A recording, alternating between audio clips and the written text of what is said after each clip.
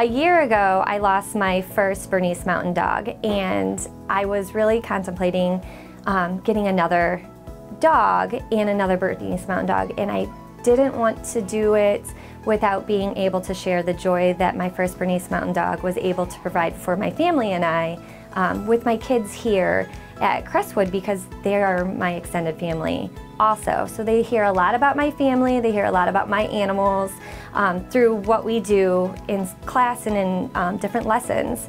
So I spoke to Mrs. Cerrito and approached her with what her feelings would be if I was to get another puppy and start training him to bring him into school to be a comfort dog. And she said yes immediately without hesitation. So her support really was the springboard for me to get this process going, and along the way the kids have been a part from when he was a puppy, when I brought him home, through some training cycles. I've shared different little videos and timelines of how he's grown with the students, and they have been very supportive and active in just being very engaged with him even before they knew him. So Griffin's main job is to make everyone happy, which he is very successful at. So he actually encourages the kids to do things that I don't know that I would have been able to reach from them and achieve. So they do this all naturally. So I think it's the best part of his job. His goal is just to be here and support the staff and the students in any way, and it's been quite effective.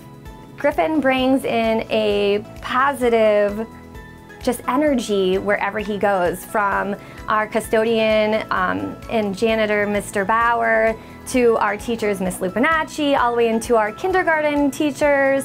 And it's not just when they see him in the hall. They will often seek him out on their lunch breaks or their plan time, which we all know is so sacred. And they will take the time to seek him out just to give him a little pet, and they'll even say, "Oh, I needed you so much today." And it's so fascinating to see how much this little fur ball can make people smile when they've had the worst days, or they just needed a little extra and that piece of chocolate didn't work, and he just does it, and he doesn't say a word, he just sits there. Before Griffen came, I sent out a PowerPoint to all of the teachers that to share with their classes on how to interact with Griffen, whether they saw him walking through the halls or just in their own classroom. So the kids know that if I'm walking with Griffen or they pass him as they are walking, if they would like to pet Griffen, they have to ask for permission first. And after I have given them permission, kids 2 at a time can pet Griffen.